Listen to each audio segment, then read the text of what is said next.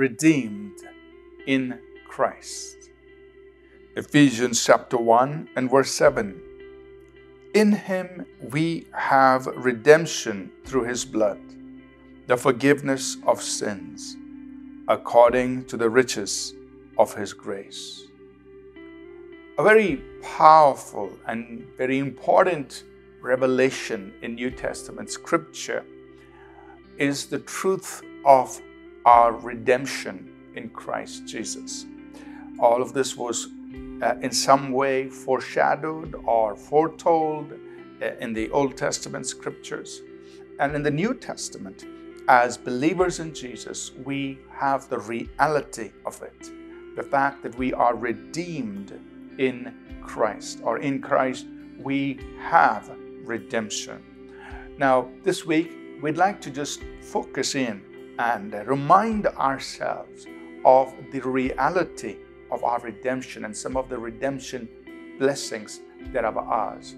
But first of all, let's understand what redemption is, and let's just remind ourselves what this is all about. Ephesians 1 and verse 7 says that in Christ we have redemption through his blood. That means the blood of Jesus was given as a ransom, or was given as a redemption price to make our redemption possible. So what had happened?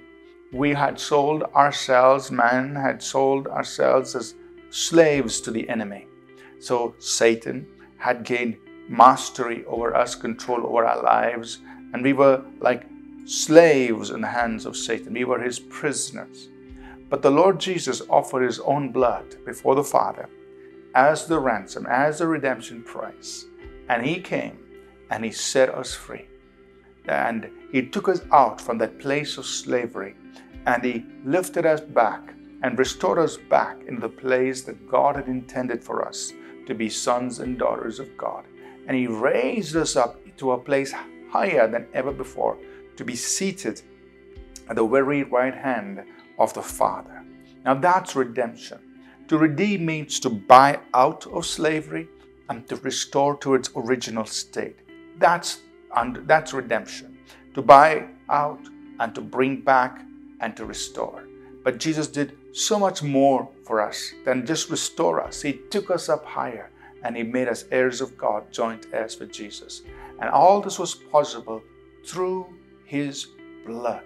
The blood of Jesus is powerful because that's the redemption price, or the price that was paid for our redemption.